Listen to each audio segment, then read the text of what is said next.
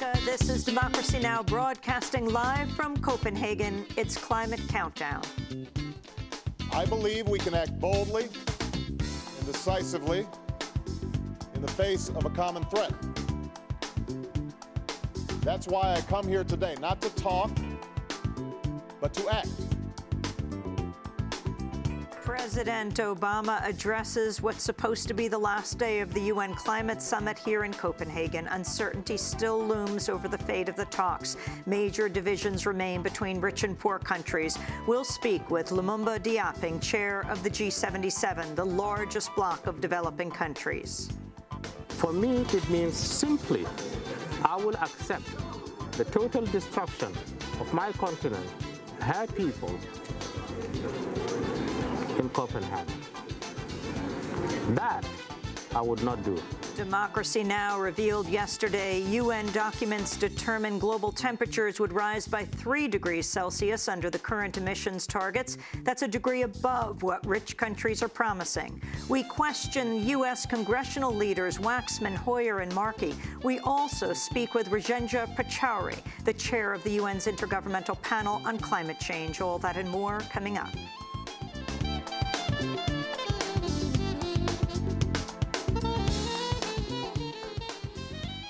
Welcome to Democracy Now!, democracynow.org, the War and Peace Report. It's Climate Countdown. We're broadcasting live from Copenhagen. I'm Amy Goodman. President Obama's joined the Copenhagen Climate Summit talks, but with no new proposals to break the deadlock many have blamed in large part on his administration. Obama addressed the plenary today with a call on world leaders to act, quote, boldly and decisively. But he offered no change to the U.S. offer to reduce emissions by just 4% of 1990 levels, despite authoritative scientific calls for a 25 to 40% reduction. Obama also reiterated the U.S. pledge to contribute to a $10 billion global climate fund that poorer nations have dismissed as insufficient. We'll have excerpts of Obama's address after headlines. The summit was shaken up Thursday after confidential UN documents showed the currently proposed emissions cuts would increase global temperatures by an average 3 degrees Celsius. The disclosure contradicts promises from world leaders to cap increases at 2 degrees. The new figure is double the 1.5 degrees Celsius called for by developing countries, which would require limiting carbon dioxide emissions at 350 parts per million. Jade Lingard of the French news website Mediapart broke the story on Democracy Now! Yeah, a very interesting link today from the UNFCCC Secretariat showing that the targets of reduction emissions that countries now, today, are putting on the table, these targets do not allow to stay below 2 degree rise in temperature. And they even say that it could lead us to a rise of 3 degree in temperature, which is, as we know, catastrophic if that ever happens. Civil society delegates remain barred from the talks on the summit's final day. Thousands have had their access revoked since Wednesday. In a statement, Dorothy Guerrero, a Focus on the Global South, said, quote, the people of the Global South are particularly being silenced, but with or without the negotiations, an inclusive movement that brings together the aspirations of communities from both the North and South is growing to find just and equitable solutions to the climate crisis. Activist groups, meanwhile, are accusing Danish police of an elaborate spying and detention operation to undermine their protests over the summit's 2 weeks. Court hearings for 2 jailed organizers have revealed police use wiretaps to monitor activist phone calls. Protesters say undercover agents posed as demonstrators to infiltrate crowds and make arrests. 3 climate justice action spokespeople involved with Wednesday's Reclaim Power action at the Bella Center, meanwhile, have been charged following their arrests earlier this week. Tadjo Mueller has been charged with incitement, while 2 others have been charged with violence against police officers and disorderly conduct. Mueller has been jailed for the last 4 days. Footage has emerged of scores of detained activists following the police raid on the autonomous community of Christiania earlier this week. The Denmark Indie Media video shows the activists chanting inside their jail cells.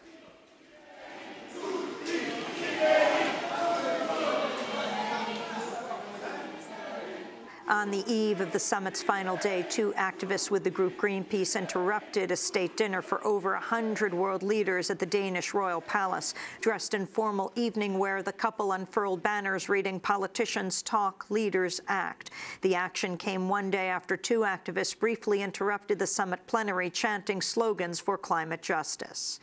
Climate justice actions, meanwhile, continue in the United States. On Thursday, the environmental group Greenpeace gathered at the U.S. Chamber of Commerce in Washington. Unfurling a banner resembling yellow police tape, Greenpeace activists declared the Chamber's headquarters a climate crime scene.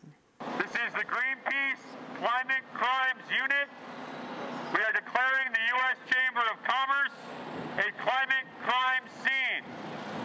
The U.S. Chamber of Commerce and other dirty industry lobbyists have taken the future of our planet hostage. They are undercutting America's efforts to stop runaway climate change, and as a result, world leaders are not reaching a deal in Copenhagen. We demand that the industry lobbyists cease and desist.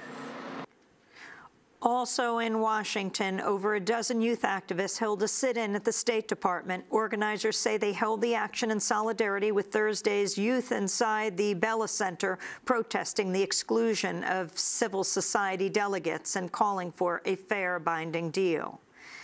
In Pakistan, at least 16 people have been killed in a U.S. drone attack. The bombing struck a tribal area in North Waziristan.